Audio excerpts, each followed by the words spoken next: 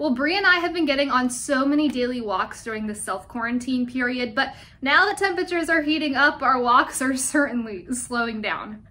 Don't let the temperature gauge fool you. Dr. Tracy Schlicksup is the owner and director of emergency services at Vets in Columbia. She says that dog owners need to be vigilant for signs of heat exhaustion in their pets during the summertime months.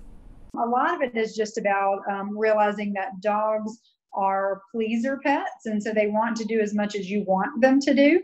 So you just have to pick up on their cues, and if they are requesting to slow down or to not go forward, then you want to try to respect that and not push them too hard. If you are going to take your dog on a walk, Dr. Tracy says it's better to go earlier in the day. We usually say in the morning.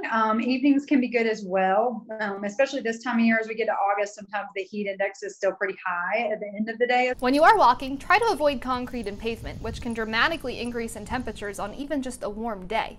For example, on a warm 85-degree day, the concrete can measure near 105 degrees, while the pavement measures closer to 130 degrees. If you cannot avoid the heat and you need to take your dog out during the middle of the day, try and stay on grassy surfaces.